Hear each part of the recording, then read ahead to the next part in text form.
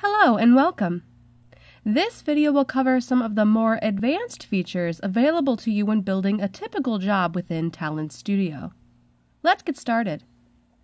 I'll first show you how to import some metadata into the repository using the Metadata Import Wizard. In this case, I'm importing the metadata from a delimited file. I won't be using this specific file within our flow today, but it is important to know how to import this type of data.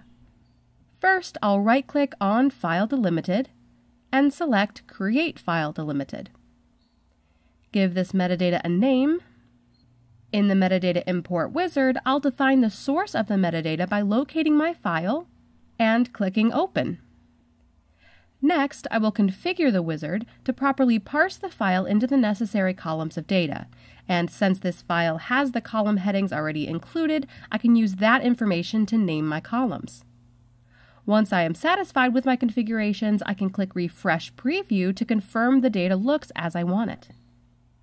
And finally, I'll confirm the schema to make sure field names, lengths, and data types are properly defined. That looks good. Click Finish. And our metadata is saved within our repository, available to use within my job. Let's now create a global context variable, a variable that every job I create can access. I'll right-click on Contexts within my repository and select Create Context Group. Give the new context a name. I'll then define the variables by providing a name within the name column, set my variable type as string, and set my default value as CA, although any state abbreviation could be used. And I'll click Finish. Now my global context variable is created and available to use within any job I create. Now I'm ready to create my job. I want a report presenting the average rating of movies released in the year 2000 by users in the state of California. I'm going to save myself some time and work by duplicating a previous job that already uses some of the data sets and connections I need. I'll right-click on the existing job within the repository that I want to copy and select Duplicate. I'll give it a new name and click OK. Double-click on the duplicated job to open and edit. Before I start editing my flow, I need to define the contexts that will be used in this job. I'll go into the Context tab, click the Global Contexts button, and select the global context variable I want to use. In this case, it is the state context variable we just created. Now that my global context is set, I'll create a local context to filter on year. I must select the plus sign and provide a name for the variable, select the type, and set the default value, which is the year the movie I want to filter on, 2000.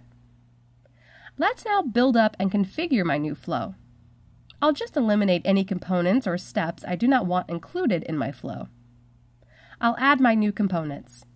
I'll add a tmap to look up movie data from the table already populated in my MySQL data warehouse, a tsort row component, and finally a tfile output delimited component.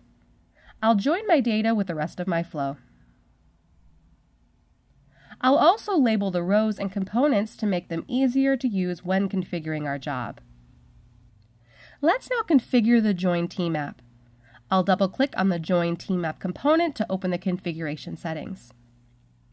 First, I want to create an inner join by clicking the tmap settings button within the lookup users table and specify the join model as inner join. Then I want to add a filter expression based on one of our context variables.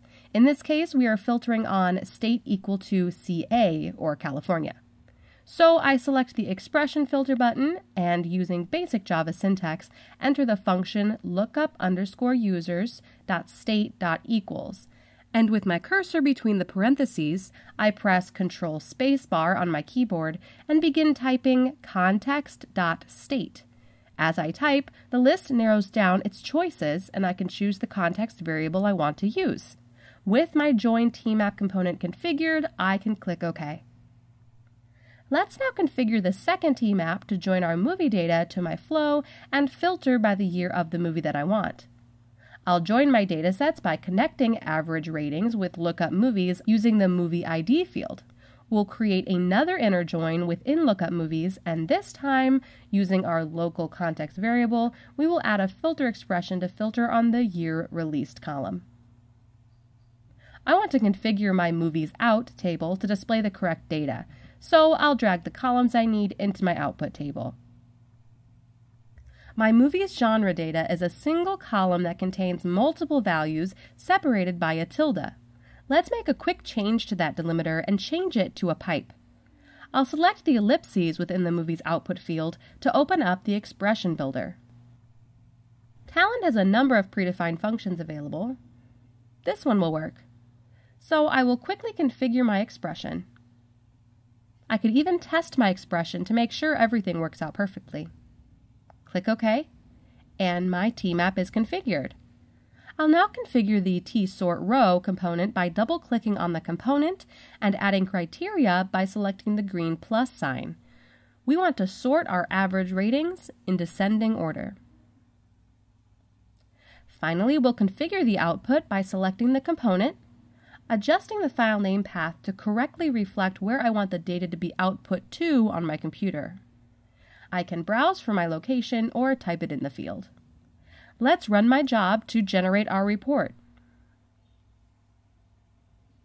And it ran smoothly. If I want to view the output, right-click on the output component and select Data Viewer to bring up my data. In the Data Viewer, I can view the output and even perform additional sorting and filtering to verify my results. Thank you for watching this video covering how to build a job using some of the more advanced features within the studio. Please continue to watch this series, The Day in the Life of a DI Developer, for more demonstrations and information regarding Talend Studio.